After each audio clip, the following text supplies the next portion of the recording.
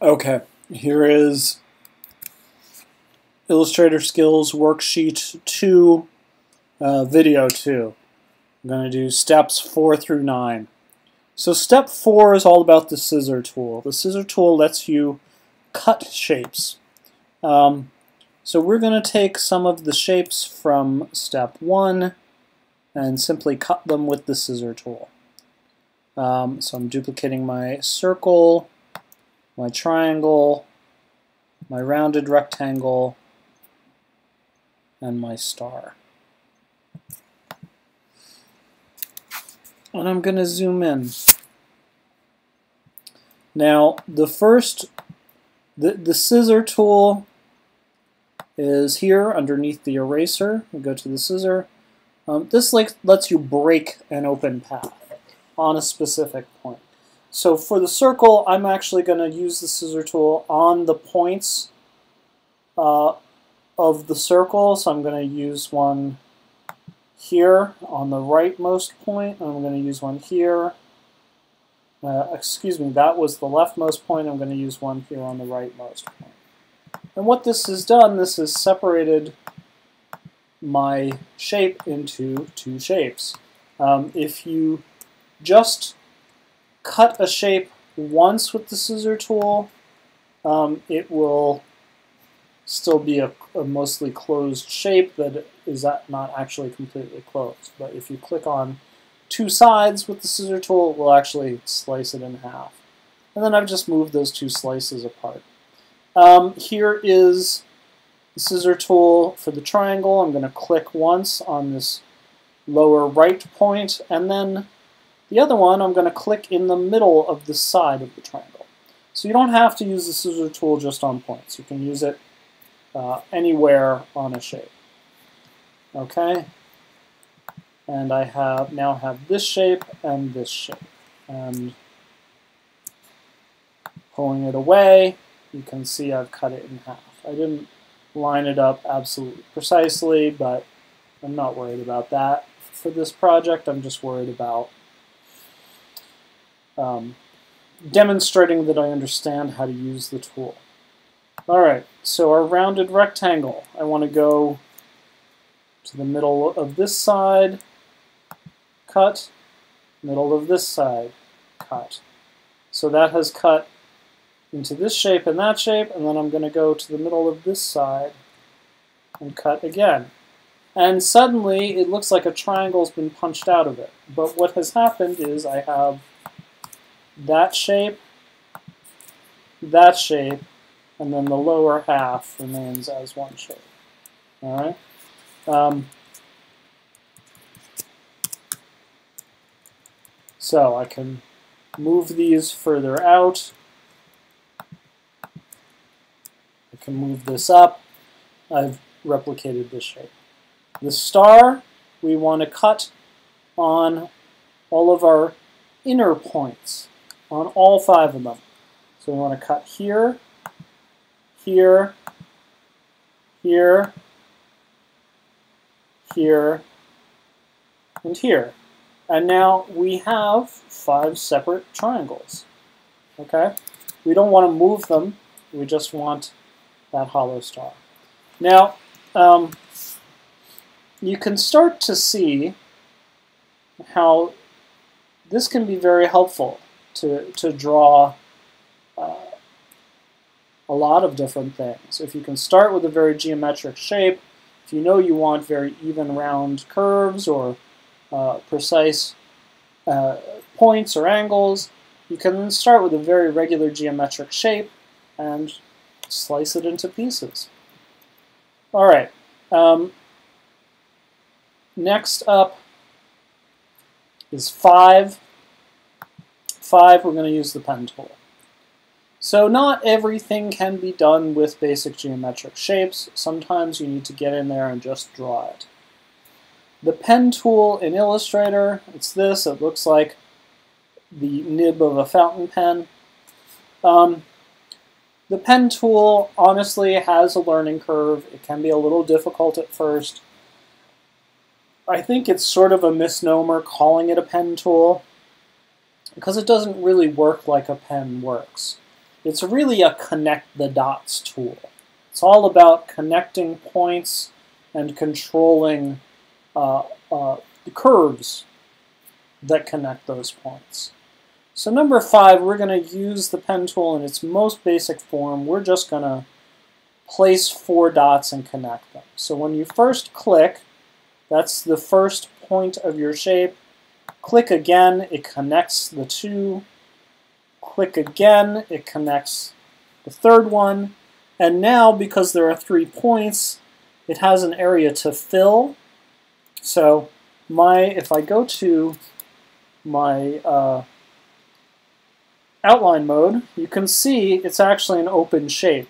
But in preview, it's filling in as a closed shape because the fill just wants to connect. We go here, my 4th one, and then lastly, bring it on home. So this is a little bit like playing baseball, that we have rounded third base and we're coming home. Now, you'll notice whenever I am just using the pen tool, I just have this little pen nib icon. But once I get near or on top of my first point in the shape, you'll see that there's a little circle next to it. And this means clicking there is going to complete the shape and make it a closed shape. And that's what I want. So now I have a closed shape. I can click off to get out of this pen tool so I don't start drawing some more. And now I can just use the direct selection tool to make my points match the template a little bit more precisely. And that's step 5. That's the basic intro to the pen tool. Now, of course, we don't always draw everything with straight lines and hard corners. Step 6, believe it or not, this sort of loopy kidney shape, actually it sort of looks like a little bird to me, like that's its beak and an eye would be there. So this little birdie is actually based on the same 4 points as step 5. Take that same shape, move it over here, and we're going to use what is called the Convert Anchor Point tool. So it looks like this, it looks like a less than sign that's at an angle. What this does, if you click on a point in a shape, pull out with the Convert Anchor Point tool, this pulls out curve handles. We'll do it again here, and we'll do it one more time down here. Now, curve handles behave in a certain way. They'll have 2 handles that they start out equidistant. So I pulled this one out this far. This one pulls out the same distance in the other direction. If I bring this one down, the other side goes up. If I bring this one up, the other side goes down. They remain tangent to each other, if you remember your high school geometry. They remain tangent to each other on this point.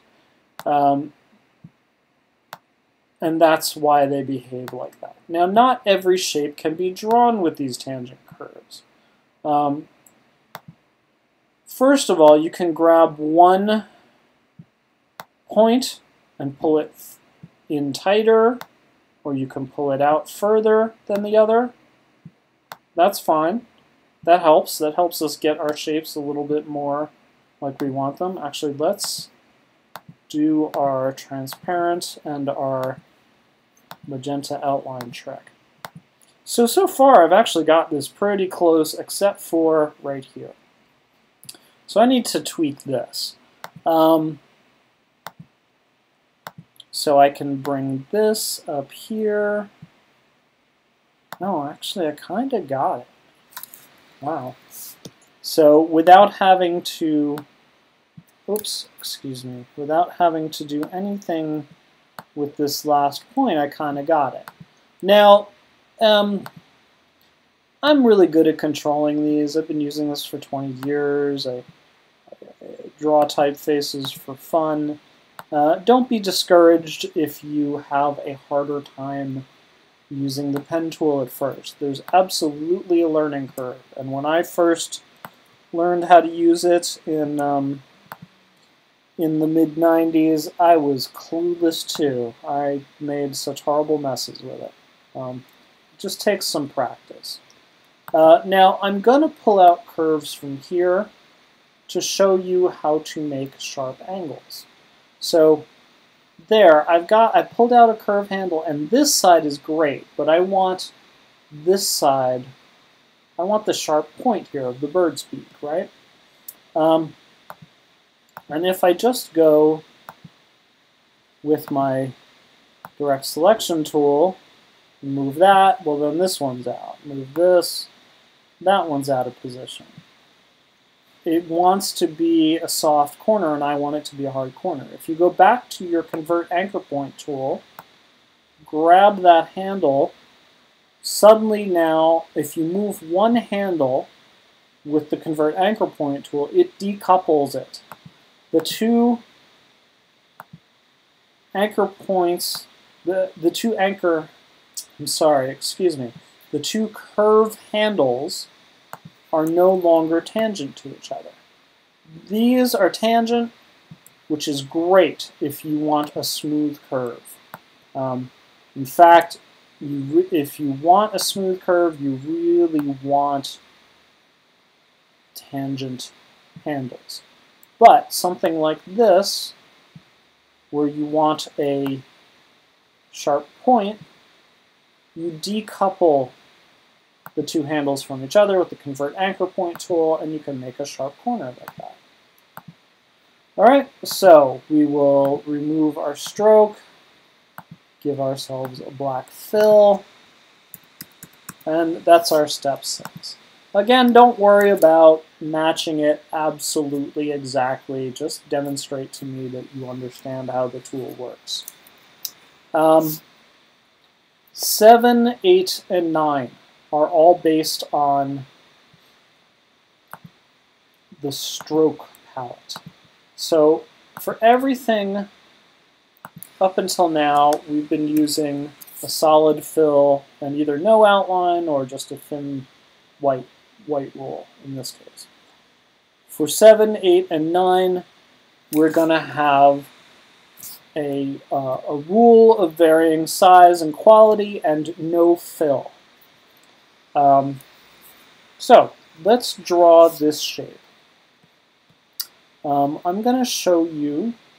So we're basically drawing, it looks like a wide uppercase G, like a very, very wide uppercase G. So the left side, I'm going to draw myself a circle for this left side. Maybe not a perfect circle, maybe a little bit more like an oval. That seems like a pretty good match. Move it over. And I'm going to have no fill and my black stroke. I'm going to think back to much earlier in the worksheet to how you can cut apart a geometric shape and use my scissor tool and cut this on the top and cut this on the bottom. If I select this right-hand side, I can move it away, I can just delete it. Okay? Now, there's two things I can do with this. I can, with the pen tool, I can click on that point. Now, this point is active, and I can click over here to make the top of the G. All right? If I click off it, that's one way. I could start from here and work my way out. I'm going to show you guys another way in case you're not quite thinking that far ahead. So let's say I have drawn this bottom right part of my G.